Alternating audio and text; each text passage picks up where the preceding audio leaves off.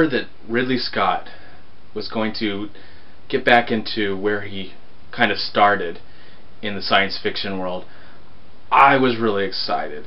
It was rumored that it would be tied into this universe where he had explored before, but nothing was really confirmed. It was all speculation. I just couldn't be more excited. I didn't want to really know anything about the film.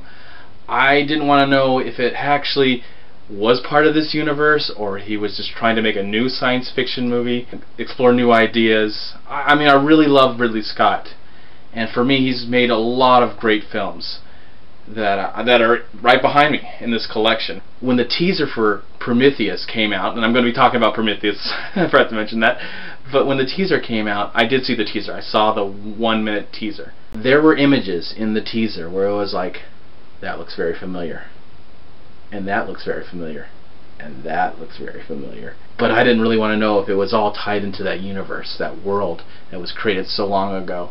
So when the trailer finally got released, I have not seen the trailer to the film. Every time the trailer would come on, I go to the movies a lot, and I probably had the opportunity to see the trailer at least 10 times. I would take off my glasses, cover my face with my beanie, and cover my ears and sing to myself, like that song part in the movie where it goes boom, boom. But I've seen Prometheus now in IMAX, in 3D. They actually gave us these cool posters, and of course this one I've already owned, but they gave us these cool posters indicating when we saw Prometheus in IMAX, the time and the date. So now that I've seen Prometheus, I've just got so many emotions right now. It's really hard to explain because I really wanted this film to be the perfect film.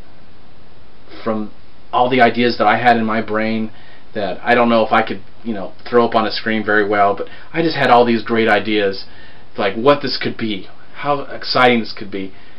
And now that I've seen Prometheus, it's not a perfect film, but it's still pretty damn great. Do I understand everything that I've witnessed on screen? Does it all tie into this universe perfectly? I ask these questions. I don't really know. I do plan to see the movie a few more times. There's a lot of things that really worked for me in this film. The production value, the costume design, the special effects. Again, I saw it in 3D, and I love that 3D where you can stick your hand in and you feel like the world. You can explore all aspects of this world that they're created. I like the characters, some more than others. The look and the feel of the planet and the ship, and how it does go right into this. But this movie does get really ambitious and like over the top. In 2 hours and 5 minutes, they just crammed a lot of ideas. And my brain hurts right now because I'm still trying to process all these ideas. There's a lot of things I just don't understand. And that kind of hurt the experience just a little bit, even though I did try to focus on all the aspects of all the great camera work and production, the great direction by Ridley Scott. I don't know if I fully understand the story or comprehend it well right now. I don't know if I ever will. I do plan on, again, seeing the movie. I might do another video where I talk more about it and how it might have to do with this whole universe that was created long ago with some previous movies. There's so many things I do like about it. I don't know if it's nitpicking to not like the things I like. I think there are problems in this movie that don't make a lot of sense. I had a friend see the film with me. He doesn't know what's happened in the previous, this universe, so this whole thing is new to him, and he did like it for the production value and all that stuff, but he's scratching his head as well. I can't help but see his point and a few other friends that saw the movie with me tonight, that we all have these questions that I don't know if the filmmakers knew the answers to or just had a lot of great visual ideas. There's just a lot of stuff happening in this film, and I'm gonna have to go and see it again. I have a lot of questions. If you've seen the movie, how do you feel? Are you upset by this film? Did this film not, succeed in your eyes? To me, it succeeded, maybe 75–80% of the time. It's not a perfect film. I was really hoping it would be a perfect film. I'm going to go see it again a few more times, and I hope to put out another video, you know, hopefully, you know, get a discussion going with people who have seen it and how they feel about it, whether they like it or not. Please comment and let me know if you've seen the movie. Like this video, please subscribe. I'm going to give Prometheus, the new Ridley Scott film, 3.5 stars out of 4.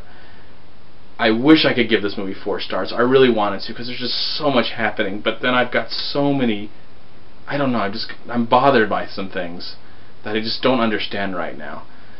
I mean, this video could go on for hours and hours and hours of me trying to explain, but I think I'm going to soak all in what I've got right now. Thank you for watching, and please subscribe to We Live Film on YouTube.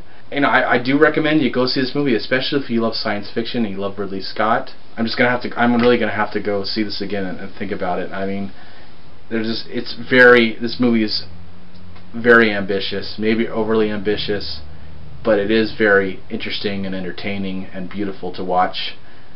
Okay, I'm gonna be quiet now, and it's really late. Just got back from the midnight showing, so I'm about to head to bed.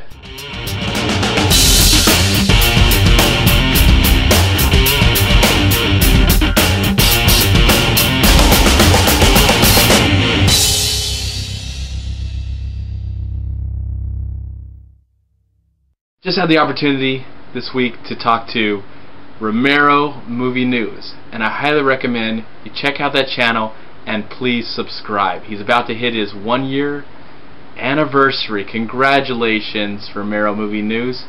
I'm proud to be a subscriber, and I highly recommend you subscribe as well. Talk to you later.